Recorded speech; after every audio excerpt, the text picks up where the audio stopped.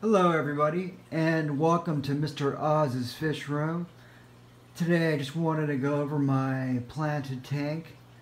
It is a serious work in progress.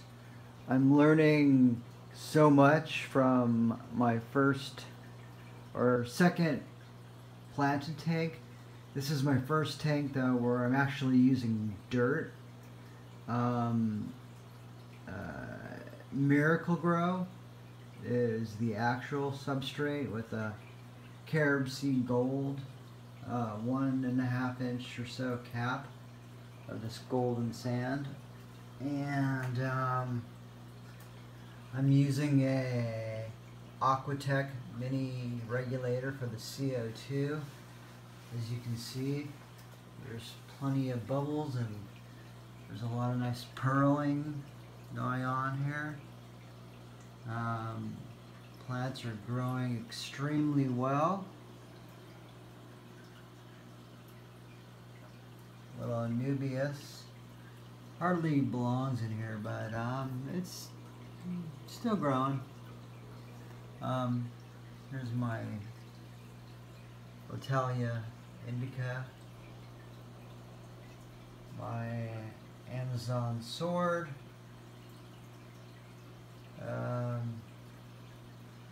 It's gotten a lot of abuse, so it's not really thriving and as lush green as I'd like it to, but I'd say it's kind of in the rebound mode right now. And then I've got some jungle val going here. It's got some nice purling going on, and I've got a bunch of dwarf sage down here, but I'm going to be replacing it pretty soon with I don't know, some type of other type of grass or something that looks similar to dwarf sage. I'm not really sure yet. I'm still doing a lot of water changes to get rid of the murkiness in the water. It's kind of clear today. I did a water change yesterday, so it should be clear like this probably for a few days, and my rummy heads are happy. They're cruising around. Beautiful fish. Really like them. And then I've got my cherry barbs.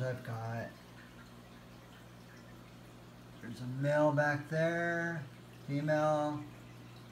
Females are larger, lighter color. There's another male cherry barb right here.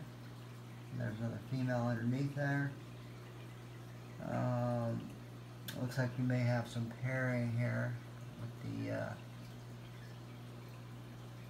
cherry barbs. I at one point had like over 10 male cherry barbs, but it was really kind of horrible. What happened is this little pump right here was a power head. I decided I would just use a little tiny pump. It's like 100 gallons per hour, but they just were really attracted to the power head, really curious about the noise, so they just started turned into kamikaze pilots, and then they'd get stuck in the impeller, and I'd have to take the power head out, and the dead fish. And so I did the same thing over here actually in one of my other tanks. I got a 210 gallon per hour pump and just a little exhaust to create current. So I guess I won't be really using power heads anymore, just because some of the fish I like tend to meet their maker whenever I use a power head. And these work just fine, and they're cheaper and they take up less room. I'm using this exhaust pipe right now. I don't need to, but I just want to. It really gets the CO2 a little kick. I've got my reactor, my MixMax below here, shooting out the CO2. Let me show you what that looks like. So I've got basically paint gun CO2 24-ounce bottle right here, and then I've got another one that I fill up so that I've always got plenty, and then I've got a little, you see the regulator here, that's the Aquatech mini regulator, and then a little, I just decided, heck, I'm going to get a metal bubble counter. So got my bubble counter here going, but CO2 is off right now, so it's not showing any bubbles, but this thing works great. And then I've got my Marineland lights above. One's a 36 and one's a 48 inch. These things are getting the job done. They're pretty cool. And then I'm using Lexon right now as my lid.